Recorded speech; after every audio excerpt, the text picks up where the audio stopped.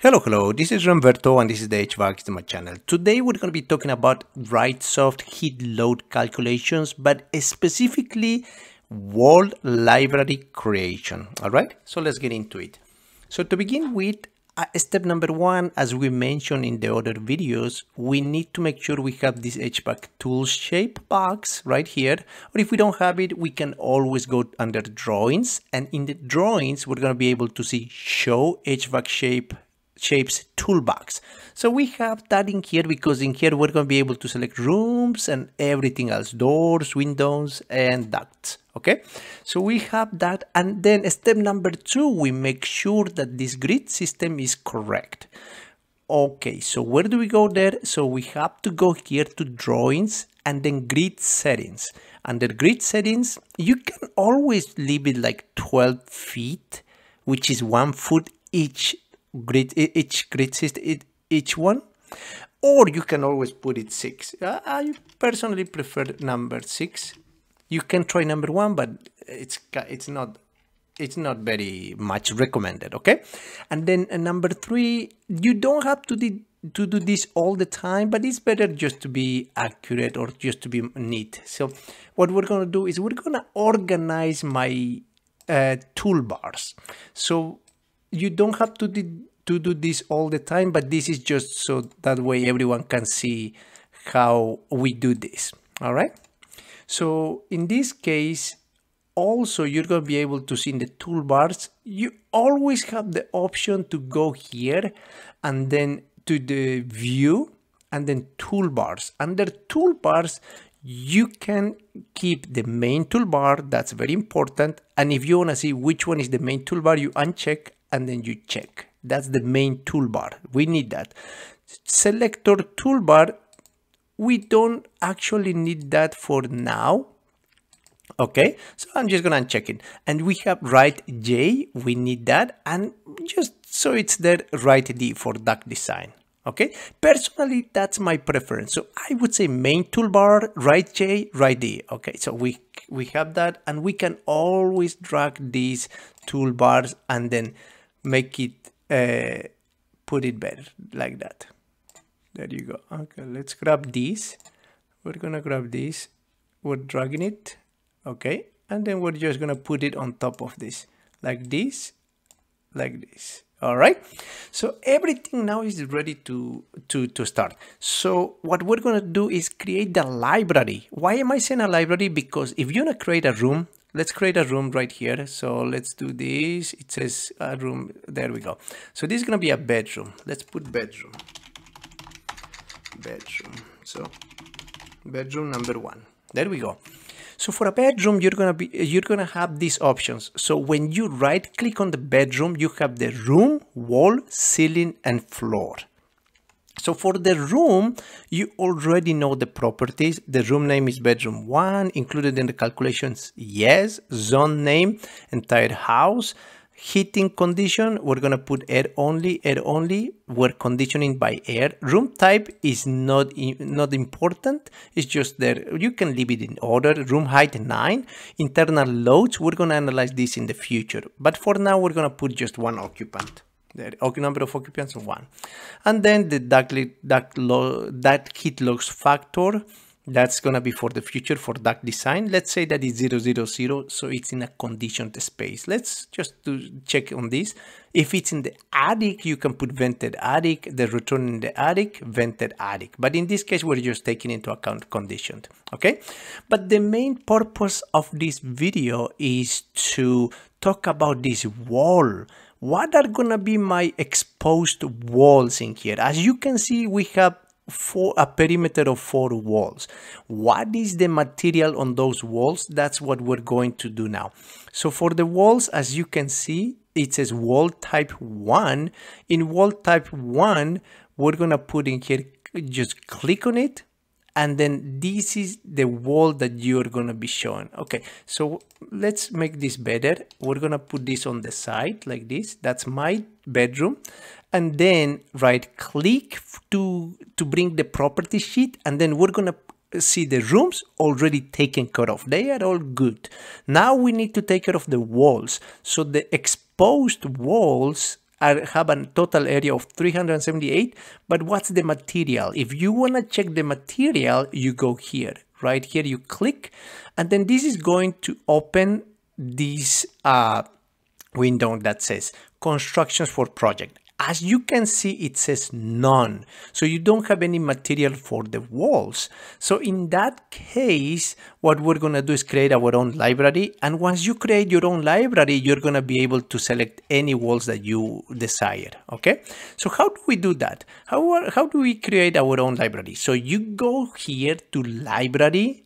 So library, click in there, go under constructions. So if you click under constructions, you're going to come up with this complete library of all your materials: ceiling, wall, doors, windows. Okay. Now what we want to do is create our own walls, so that way in the future we don't do this anymore. So what we're gonna do is click in here that says new. Under new, you have options. You can choose ceiling, door, floor, glazing, which are the windows, and then wall. So we're going to do the wall. Put a name. So I'm going to put a name that this is going to be called exposed. Okay, that's going to, you can put wall number 1, wall number 2, whichever. But personally, I'm going to put exposed because it's going to be exposed to the environment. 2x4. Okay, because it's the frame, and you can, as I said, you can call it anything. Let's start with R15 of insulation. So we're gonna put in here, okay. Once you do that, you have options. In here, you have the name. As you can see, exposed 2x4 R15. It's just the name. We don't have the description because we haven't selected what kind of materials does this wall have. So for that, you have options. You have 3 options. Do you want to do radio buttons, custom layers, custom values? Okay, but let's start with this. For the walls, you have 1, 2, 3, 4, 5, 6, 7 options. So you can start with the frame, and the frame, see, the frame could be, for the frame, you have 3 options. Either select your wall by radio buttons, by custom layers, or by custom values. Usually this is the straightforward when you do the custom values. You just need the U value of the wall, and then you put for heating and cooling. That's all you need. And then extra information. See, R value. And then in this case, since we're doing a library, we're going to do the radio buttons to be more specific. So radio buttons, it's a frame. If you have the wall in the attic, you might want to do the knee wall right here. If you have your wall below grade, which means the basement, you can put below grade, the basement. Okay, so let's start with this. Or if you have masonry, so let's start with the frame. So my wall is going to be actually the frame exterior vinyl. The sheeting is going to be 3/8 wood. Cavity insulation will be R15.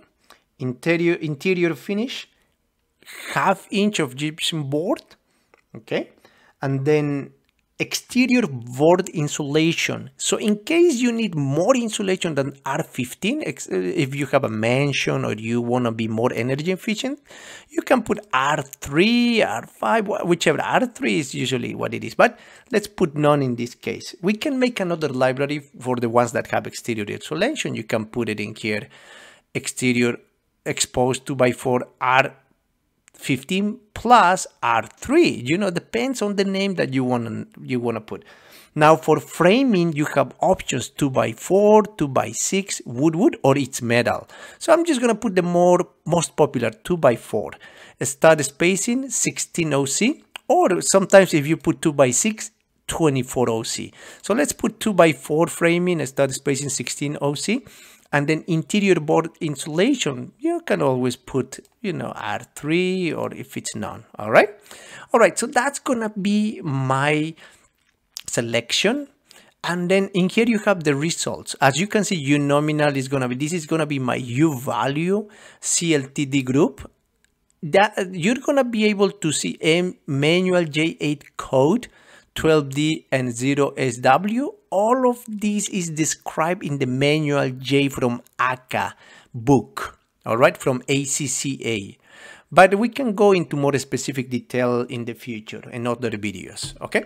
So we're gonna put in here apply, and then we're all good. It's in here, as you can see. It's exposed 2x4 15, and then you have its frame wall, vinyl exterior 3x8. So you have the description, okay? And you can always put favorite in here. And if you put it in favorite, if you go to all, do favorites, and then this is gonna be your main material, okay? Let's continue with this. Save changes under construction, yes. There we go, close. So anytime that you're gonna have a bedroom, and then you right click, we took care of the room already, but now we're gonna take care of the wall. See, the room is already taken care of. Now the wall, let's go here, and then since we created the library, we're gonna go to exposed right here. See, it's there. As you can see in here, it's exposed. Let's complete exposed. It's right here, exposed 2x4 R15. There we go, and then we hit OK, and now we have this construction material. In future videos, we're gonna continue with creating a ceiling and then a floor, and then after that, everything is gonna be ready for this bedroom. All right, I hope you enjoyed this video, and if you did, hit the like button and subscribe. Don't forget to share and subscribe. All right, thanks so much.